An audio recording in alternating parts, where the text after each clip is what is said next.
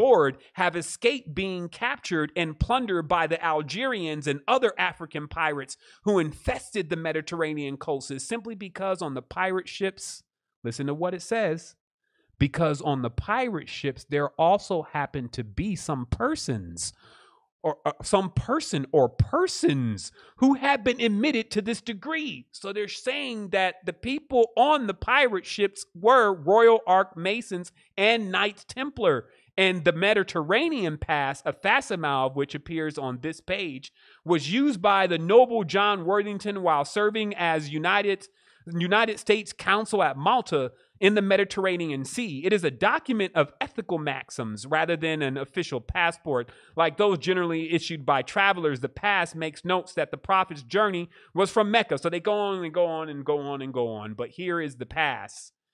And what the pass basically states in Arabic is that by punishing of their Grand Council, which is clearly, move me out of the way, another Royal Ark Master Mason pirate, that a person that is carrying this or is affiliated with this seal is actually able to go across the waters. And if a pirate boards their ship and then they hand this to him, the pirate a dip.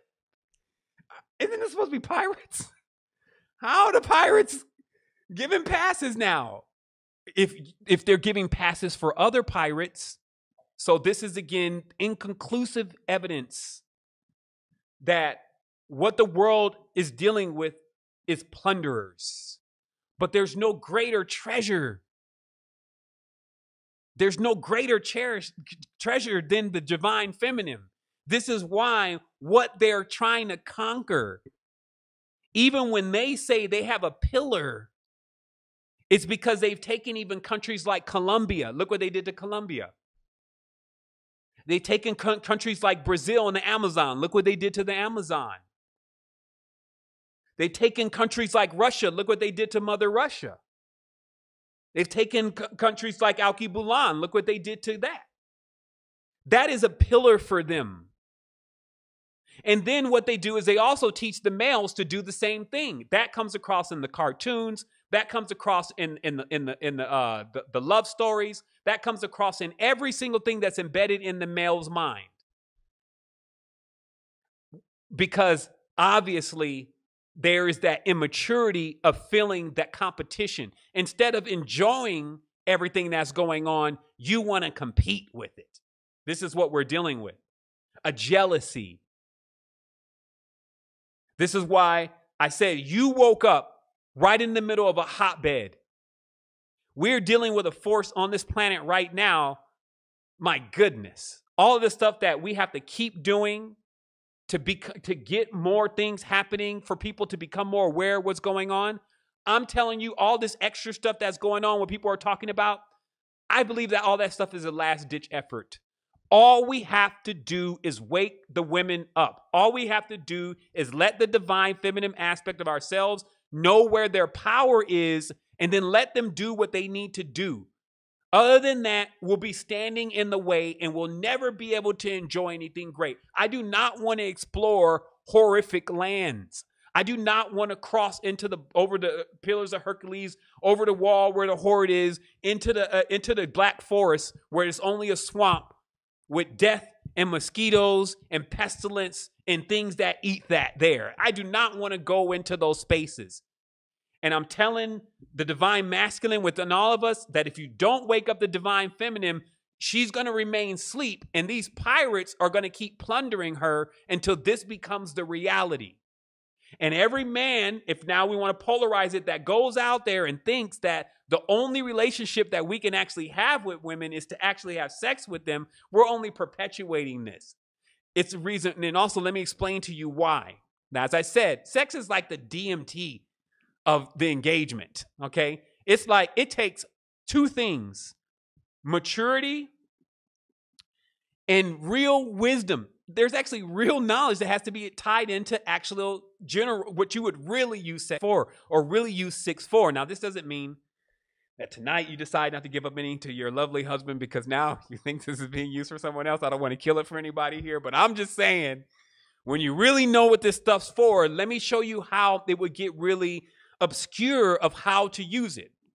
So my text here says relationships beyond sex, because what I'm working to get males and females alike to understand is that, ladies, if you're out there and you're telling your man that he's only going to be with you forever and he's never going to go anywhere, you're disempowering yourself. However, this is a catch-22 situation, because if he's not mature and he's not aware of what I'm talking about right now, and you're not mature or you're not aware of what I'm talking about right now, or it doesn't make sense to you, any of those combinations where one is missing, it's going to misfire. That's how sensitive a relationship is. I'm sure each person has been in here to watch how fragile a relationship is. This is another area where it's very fragile, because when one person is not doing it, it messes the whole thing up. Let me explain to you why. Now, technically, for the woman, the man is not supposed to be like, shoot, you only talk to me. I don't want to see you around nobody else. I don't want you calling no other guy. I don't want you doing anything. Fellas have a hard time with that. But remember, it's not women generally that are going out sleeping with everybody. Generally, they can go and talk to another guy and not do anything with him, and that be okay for them. It would be only then the male's paranoia. But here's also what happened that males don't like. When you want to actually go and do something on your own and have a great time, or do anything beside be around her, she's like, no, you need to go where I'm going. You need to do what I'm doing. Where else you got to go? Why don't we go together? It's Valentine's Day. And you're complaining about that. That's how it becomes a catch-22. Because if you had to let her have other men that she's actually talking to and that she's learning from, as long as those men are actually mature and aware of the things that I'm talking about right now, then it would keep growing. But remember, and this stuff is so difficult to communicate, a master in the game never allows anyone to take up too much of their time. Listen to what I'm telling you. When you're out there with it and everything, everybody's loving you. Imagine, the goddess, she's fully aware of herself. All these suitors are out there. They're having a great time in exploration, but she's got a cutoff point for that. That's actually what keeps them, she hung up on me. That's what keeps them interested. And then also, likewise, for the male, if you're ever a master in the game, you know not to pour it all on. And not to every single moment you call her, hey, what's good? Hey, what's good with you? Now, any woman that accepts this is the part of the perpetuating problem. Hey, what's good with you? All right, that's good. It's good. So you sleep over there? So what'd you learn last night? All right, okay. So I'm coming. All right. All right, she's good. Oh, man, she makes me feel great. I call her again. So anybody that's pouring it on that thick, you already know what happens to those kind of guys. Now, how has he lost? He's lost because he's not realizing that if he pours too much into that, he's going to lose the game. Not only with her, but he's also going to predominantly lose the game with himself. He's going to become so distracted on that one womb that he's going to forget that he's supposed to be an explorer. Now, remember, I'm talking to the internal and the external alike, however you want to take it. This is why things don't work out in relationships. This is the great arcana, though, because everything is relationships. You may think right now that, well, why don't we get on to, some of the more deeper stuff? It doesn't get any deeper than this. We cannot get beyond the space that we're in society right now until someone starts learning this. Now, let me keep going. So now let's say, for instance, you learn how to get turned on by a person's culture, their underpinnings. They actually been working on themselves. Instead of trying to attract everything, they're working on themselves. They're now enriching themselves. They know stuff. They got skills. That's way more appealing than just a momentary situation. And so you're talking, so yeah, I was actually inside of Dindara and I did a meditation in there.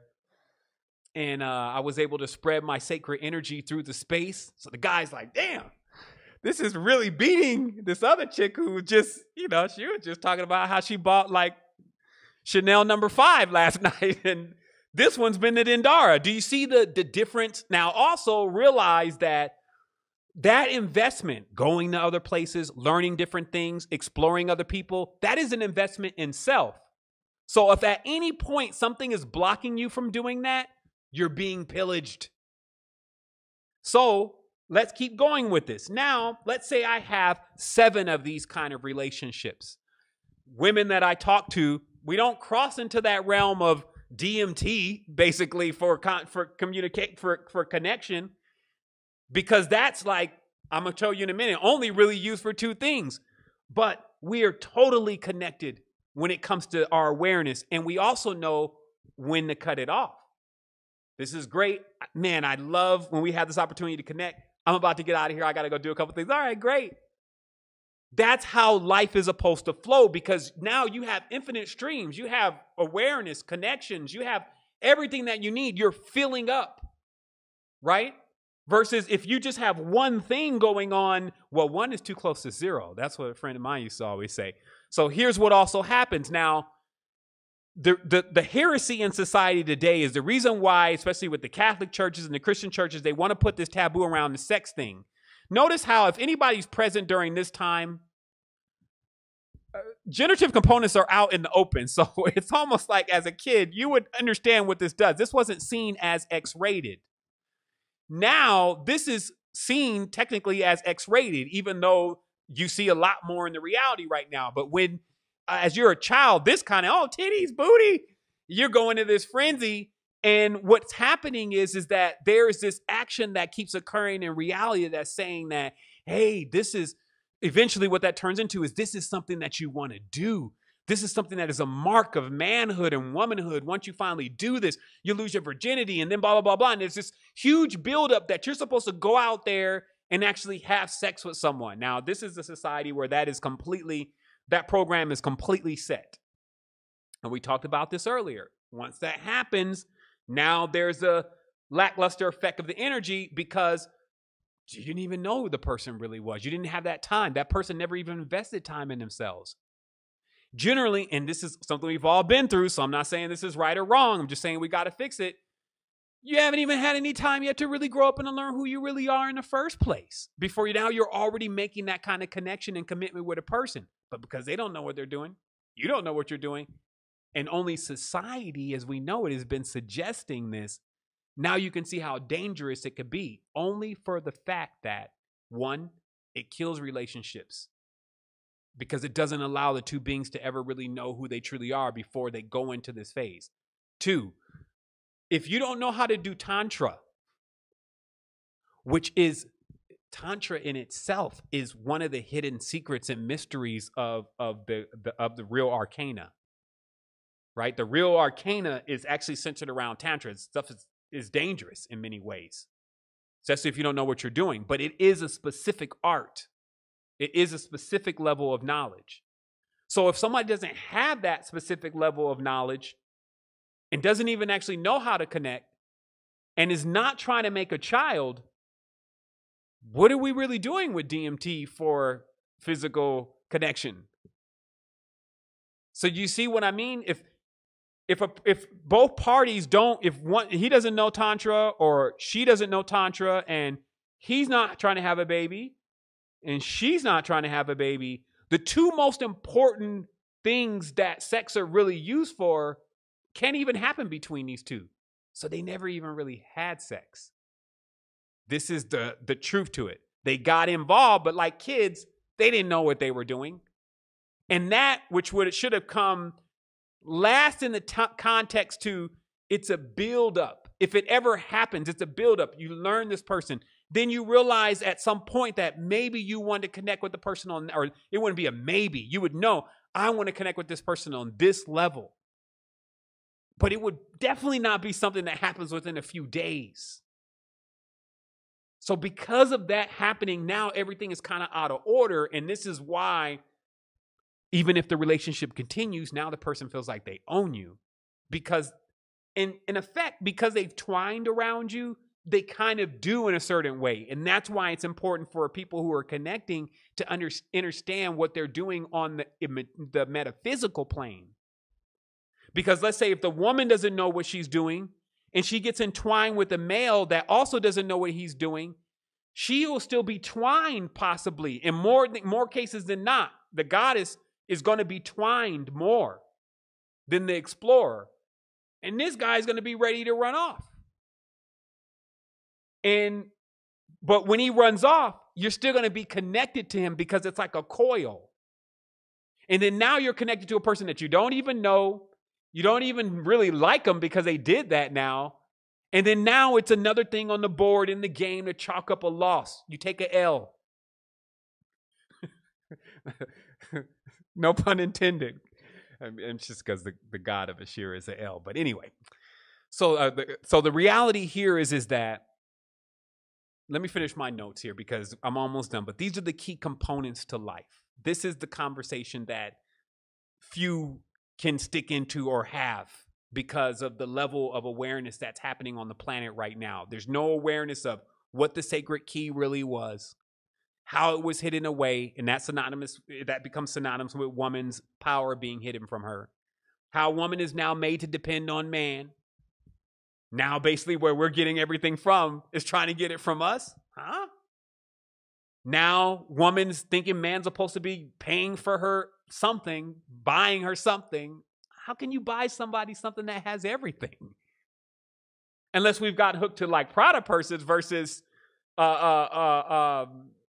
lotus blossoms and orchids.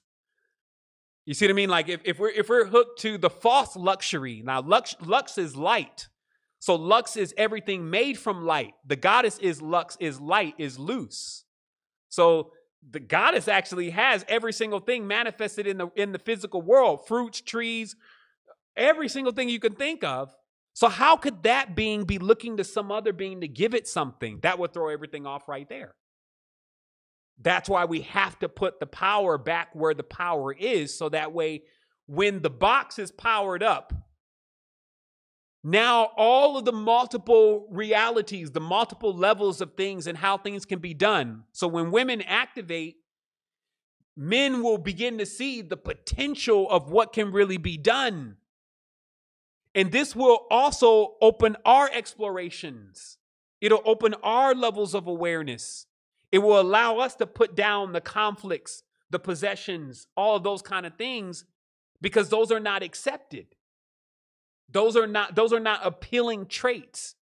So as long as this world makes appealing traits, some dude that just says he has a bunch of bread and, he seems to have his way with the ladies because he's got some gift or gab and a few necklaces or whatever, or a Fortune 500 job or whatever you can put in that category, as long as that continues, we'll always be thrown off. And we won't even see that's actually at our own detriment, because we have a group of pirates back here regulating and capitalizing on every single thing that we have going on. They're capitalizing on our progeny.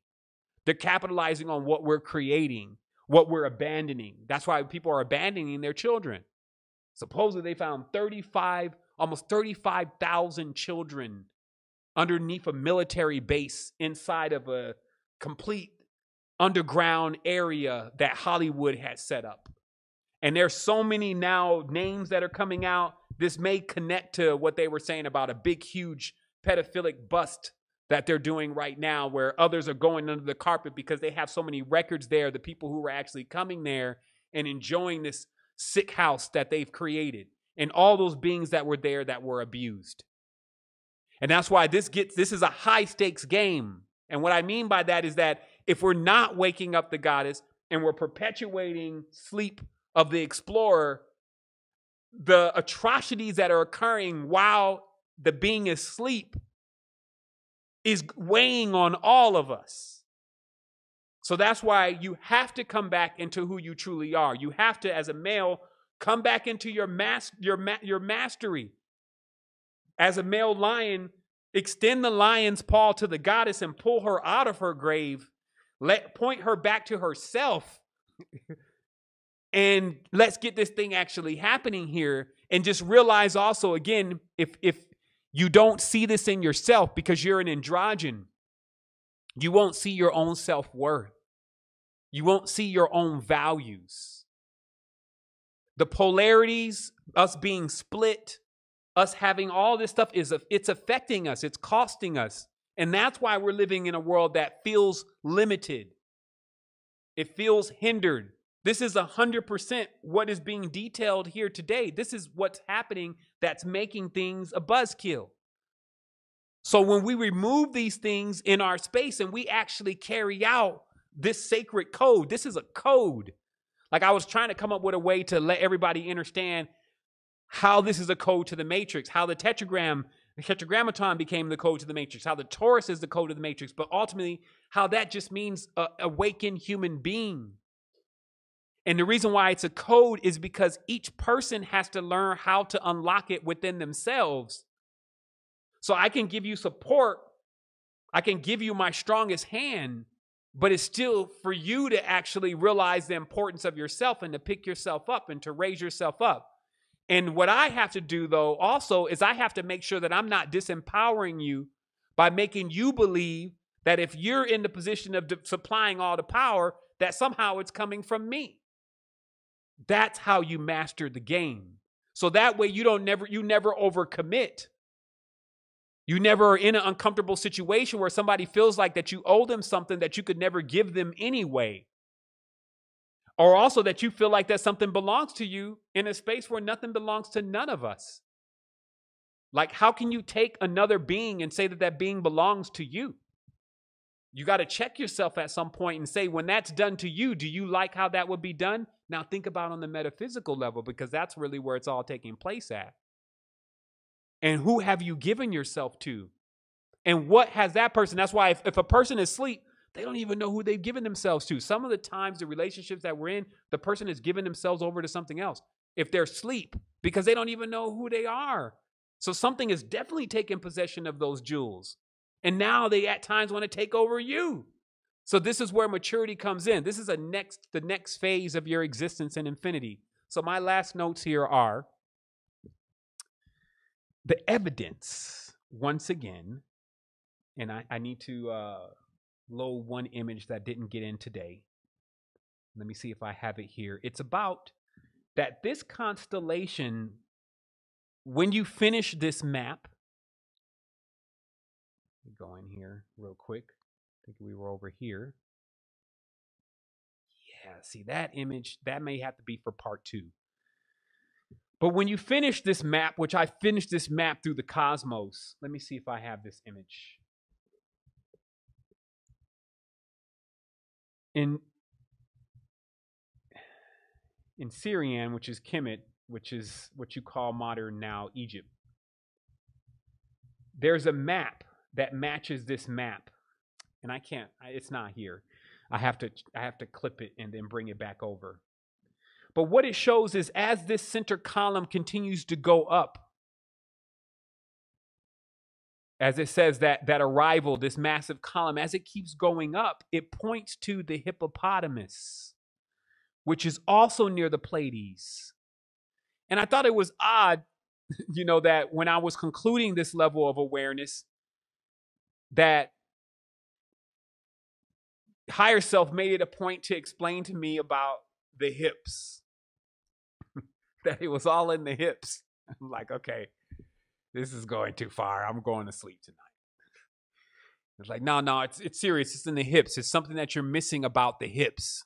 And I was like, beside the obvious?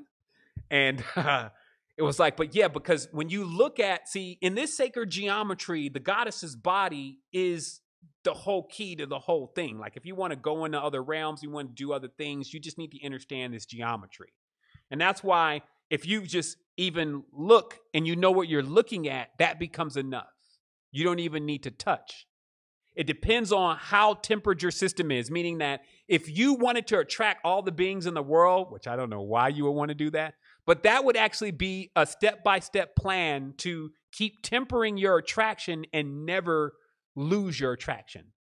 So this would be like, let's say, for instance, we jump on the phone. We have this amazing conversation, and then you just can't get enough. But I always cut the conversation off, and I move on.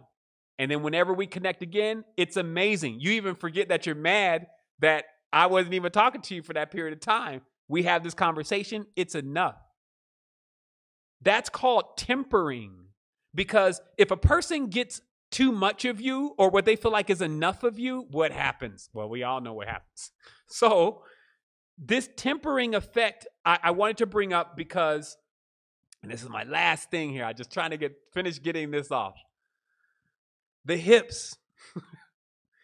So what happens is, so I was explaining first is how if you were taking your time and you were actually looking at every piece of the goddess, this increases the level of attraction. It's only when you're just seeing the whole thing, you think you know what you're looking at, and then you try to get everything that you can out of it, and then you're gone. You haven't penetrated the goddess. You have not, as they say, penetrated the rites of Isis, okay, or went beyond the veil, right? Because you haven't went inside. You haven't seen. You're seeing her, but you don't know what you're seeing. Like they're saying with the sacred cut.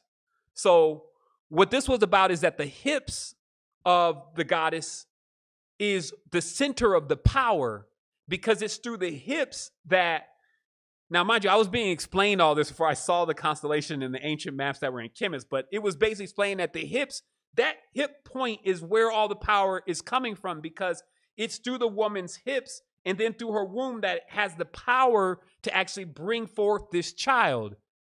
That in the hips is all of the strength of this goddess.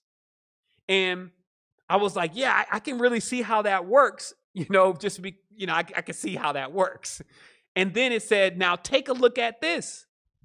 And on the completion of this map, which I'll show next week, you'll see the map go right to what the combatants had depicted as the hippopotamus constellation, the female hippopotamus. And of course, as that story of creation goes, that all the human beings and the different variants of the human beings and the living forms that are here came forth from the hips of the goddess, or the hippopotamus. So that is it today. I know that this probably makes total sense. I know it may be a lot of readjusting that one needs to do, or maybe a little bit, depending upon where you're at with this whole thing. But I know for sure, because I check this stuff back over and over and over and over again. I have millions of years worth of knowledge to cipher through to find out if this is the truth or not. I'm only interested in the truth. I have no allegiances to anything. I don't owe any gods. I don't owe any goddesses. I don't even owe myself. I am nothing. I'm clear. I have no motives. I'm not looking to get something, because I figured out when you do all of that, you unlock an immense power within yourself, and it becomes your foundation. You're stable, and it doesn't matter where you are and what's going on. So I'm going to tie this into the first part of my conversation. Remember when I told you that in a relationship, if that relationship is great, no matter what's going on, you're going to be great. You're going to feel good. That relationship starts within you. There is a divine feminine and a divine masculine inside of you that, just like Yahweh and Asherah, broke up. Now, I think part 2 is for me to explain now up into the part we're at right now, what actually happened. Once this starts to occur, you have a masculine group of gods, which were run by the ancient druids, which look different than what you think. But these ancient druids believed that the power came from the sun, and that when the sun beamed its rays on the ground, that's when man was born from the beams of those rays, respectively to the soil quality of that land. And they became patriarchs. While in the ancient tradition of the goddess, what is known is that the goddess actually rose like a tree out of the ocean. Once again, another deep mystery. The goddess, according to all the ancient stories, rose from out of the ocean as a tree. This is why we almost got one image here that didn't get a chance to get through. This is the unlocking of the awareness of why we are explorers. Right here, you will see on the top of this Mount, the real Mount Meru, which is called Samara, which oddly sounds like Sumerian. You see there's a tree when you finally get all the way up there. That tree is the goddess. She grew out of the ocean, which is all of these areas that you're seeing down here. And everything rested in her branches. As we go forward, we find also more ancient iconography. I think this one's worth about 120,000. On this right here, you see that this is called the seven heaven. It is seven goddesses. Remind you of anything? This is Oriental stylized. Let me blow this up a little bit more. Let me blow this up one more time. This is the real Mount Meru. This is what the explorers are exploring, or the explorative aspects of ourselves. This is these seven goddesses, or these seven wombs.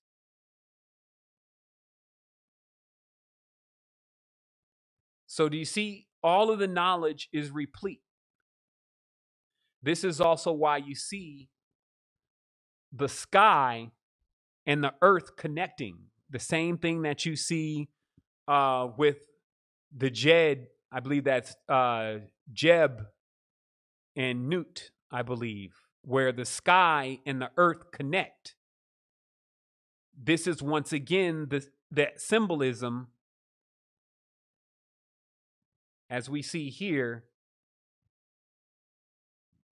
The sky and the earth connect.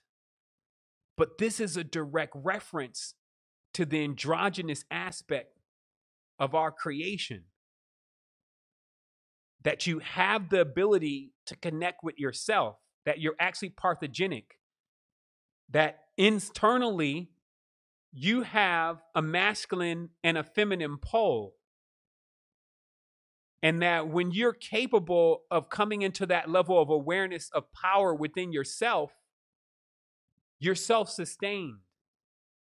Now you can really start having fun. Now you can really have what we would say is a relationship. Now you can really have what we would call sex, because you would know yourself. So you would know exactly how much of anything external that you needed. And you would actually maintain as a master in the game. Because as I said, it's high stakes and there's pirates on board. So we got to remember on this big vessel, because this is the earth. You know, there's a lot about this knowledge. It goes into deep mysteries. All of those wombs we've just began to explore. But remembering within ourselves also the connection that we have to this goddess also gives us the path through life and death. And that's why it was so important. That's why they tried to take it from Hiram. It was a key. It was the key to life and death. See, this went beyond your relationship and whether you're going to be in love this life. It actually went into whether you knew how to live again. And living again is a stage of, it's a consciousness. It's a stage of awareness of self. And that's what I got to say today, Tribe. So hopefully, you know, that's been enough for you on a Friday night. You know, it's just a Friday. You know, this is just us coming in and really saying these days and these times that we're living in, the level of wisdom that we receive must be in a greater measure, not equal, but a greater measure. Surely, when the world starts looking like this, the great mysteries are being revealed. They get revealed from an energy that's why you'll feel the change. You don't feel changes because of something that you read. You don't even feel the change because I'm necessarily saying this. You feel the change because the stars are actually aligning. And when that happens, it aligns inside of you. This is your own personal cosmic celestial alignment. That's why I left in the notes. This may assist in getting you calibrated and aligned just a little bit more, or on point with where things are right now so far with the cosmos and what exactly it's looking to get us aware of, so that way we can know what our purpose is here. And then also when we're around other people, we can keep them on point, especially if we care about them, by being the mature being here. The one who knows even the highest tantras I don't need to touch you.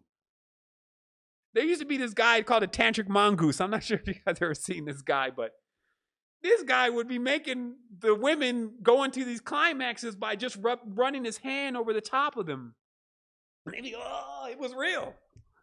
And it's because when you understand how much power is within, this is the minimum of what you can do is to keep someone pleased and attracted.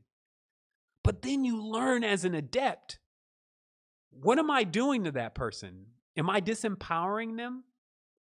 You got like in the game, you got to make sure that the balance is, because if this person is going crazy and now they're committing all of who they are to you, I just want you. You're going to pay for that. You're going to pay for that in the game one way or another. And this is why it's this check and balance system with this thing is wild. I'm baffled by the intelligence of the creation. That's what I was saying is the exploration of the goddess, because even it has a check and balance system. Now, yeah, you go out there, turn up your attraction juice, take all of this literal, sit there and hold back, keep tempering everything. Now everybody's attracted to you. And now because you were just sitting there saying, I just want people to love me. I just want them to like me. And then see just how much trouble that gets you into. You'll be begging back for this state where you hadn't kicked any of that off at all. So that's why they say fools rush in. This is the time that you understand. You learn how this works inside yourself. It definitely works on the external. You see what you're capable of doing this life and beyond. These are life goals for this particular experience. The exploration and the awareness of self. Or more importantly, in the right order, the awareness of self. For the divine feminine, the awareness of the power of the goddess. And then the explorer. And through these two things, because they complement each other, there is each person has a purpose. Like somebody said, the male don't even have a purpose. They're just, they're actually, what do they call them? They're degenerated females. This is one of the running stories. Actually, no, that's not what's happening. In all this creation, woman's like, I got all this abundance. Who's going to come in? Who's going to come enjoy it? It's not a problem for me to make it. Who's going to witness it? If I make dinner, who's going to eat it? I can grow 5,000 fruits that taste like 5,000 different things. Who's going to eat it? There's a pleasure that comes in, like even when a meal is prepared and someone eats that meal and then they're gratified, there's a feeling that the one who prepared that meal has, especially as a mother. Do you understand? So the mother, she prepares a meal. When the children sit down and eat it and they say, oh, mother, this is so good, there's a fulfillment coming to both parties. It's only when things are imbalanced where one being feels like, oh man, I don't want to do this.